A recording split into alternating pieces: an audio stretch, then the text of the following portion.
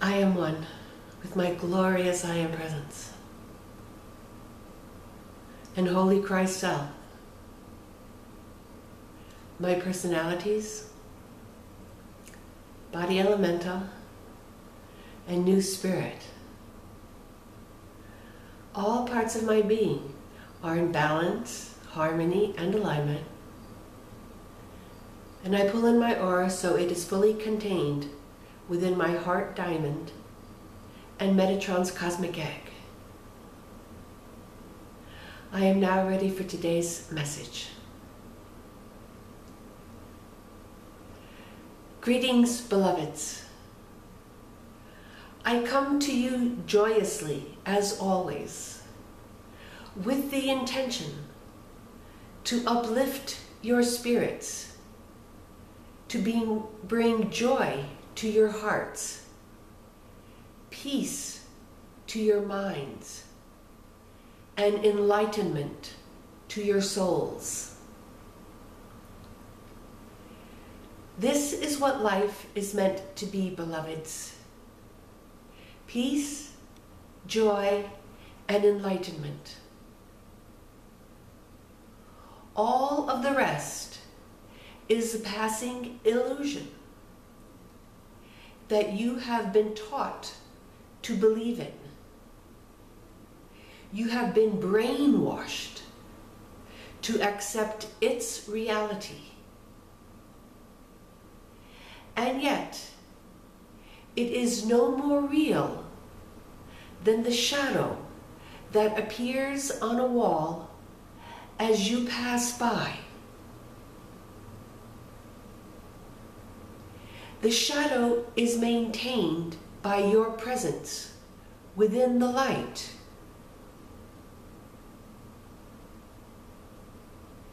And the shadow of the illusion is maintained by the light of your being that you choose to focus upon it.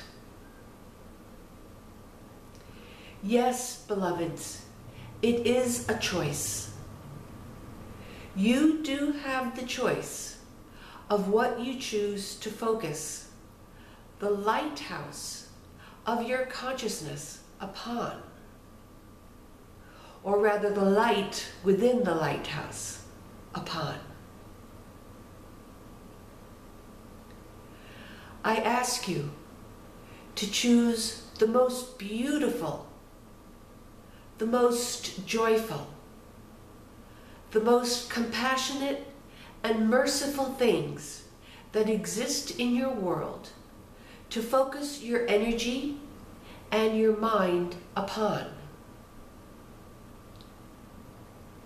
Do not waste precious time and energy fighting evil.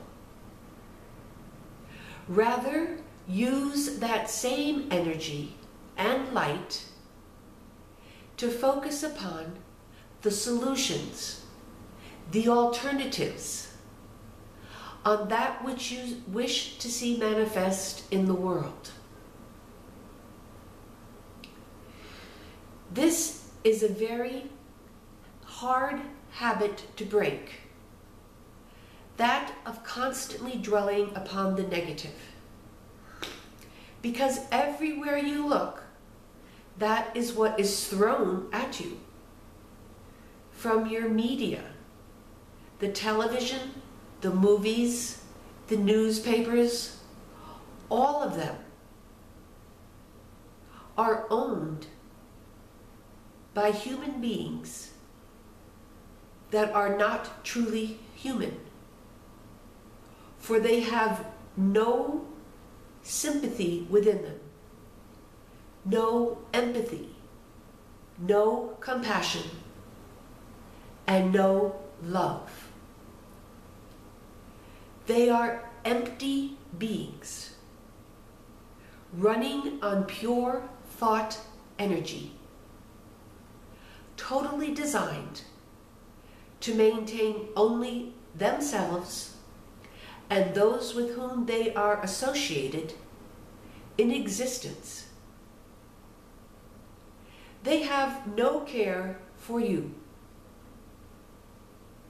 They do not care in the slightest whether you live or die.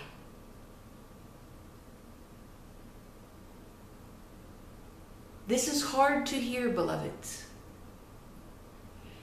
but it is an awakening that must occur within you in order for you to be truly motivated to make the hard choices, to withdraw your energies from those systems, institutions, and people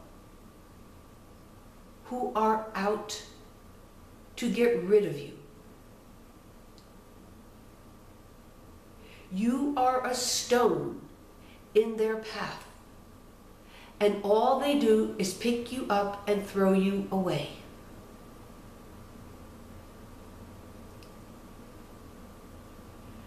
So make the choice, beloveds, to look for solutions in your life to your current problems. Look for solutions that are in harmony with your deepest beliefs. Look for those jobs that will bring you joy in some measure. Learn to live with less.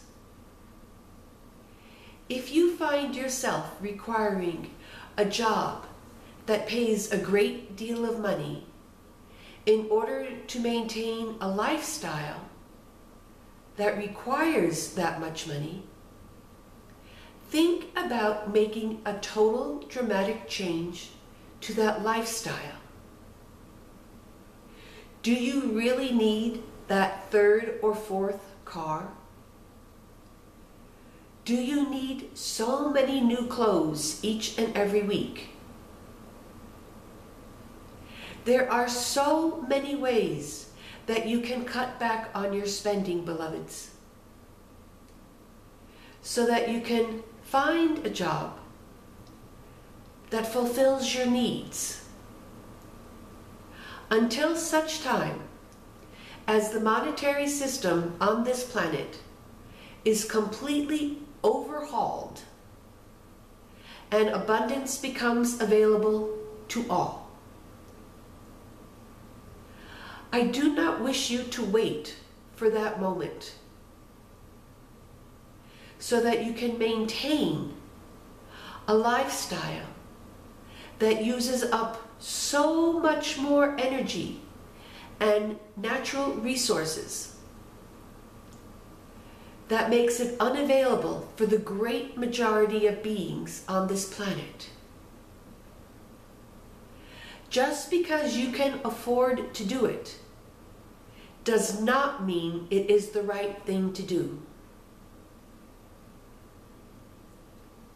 Those of you who are awakening are becoming more and more one with everyone and with all that is. And so you will begin to intuitively know what is best for all in any given situation.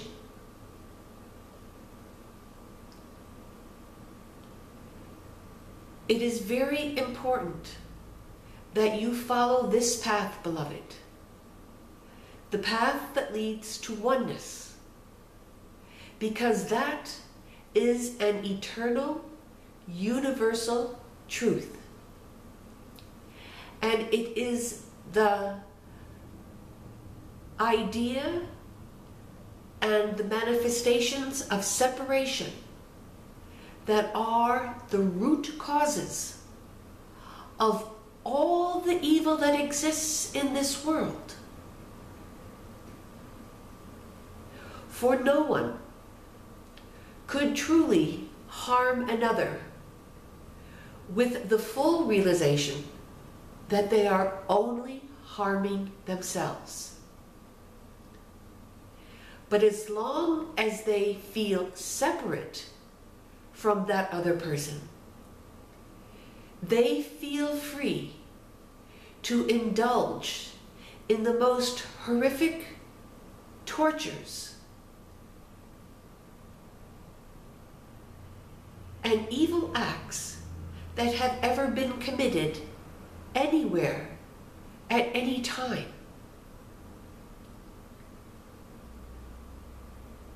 So let go right now, this very instant, of the idea that you are separate from the people that you hate and dislike the most.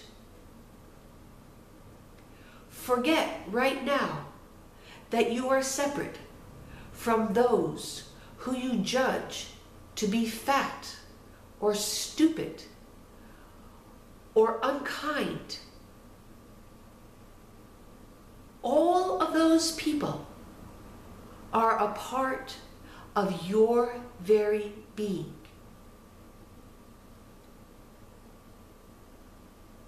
And once you accept that totally and fully, you will stop all judgment. You will stop all hate. And you will open your heart to compassion and to mercy, which are true emanations of your divine self. This love, this mercy, this compassion is not something that you need to go outside of yourselves in order to get. These are qualities of your own true divine self.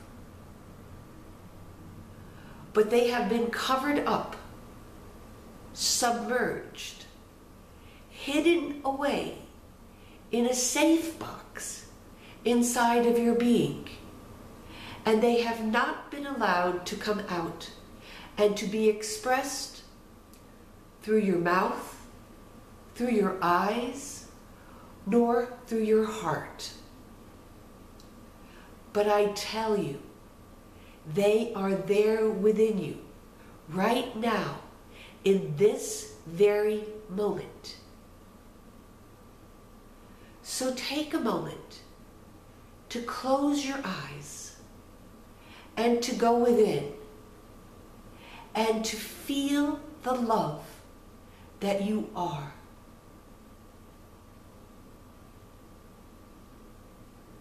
Feel the compassion that you are. Remain focused on this until the feeling is strong within you. Then, when the feeling is strong within you, think of a person, just one, that you hate or that you judge severely.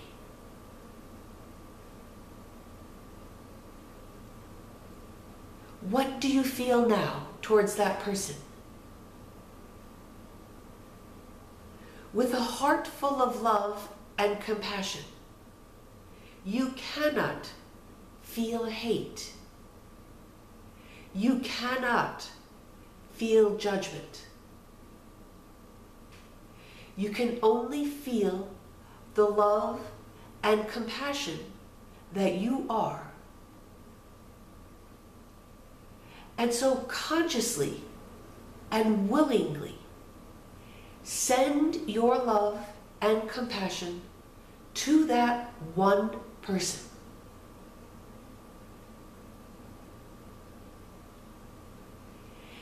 This is another one of those very simple but all-powerful techniques that can bring about great transformation into your lives.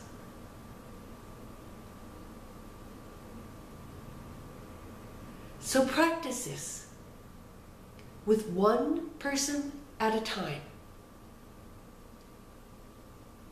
Start with the easiest or start with the hardest.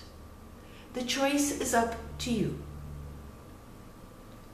Just make sure that you fill your heart with love and compassion before you even think about the person.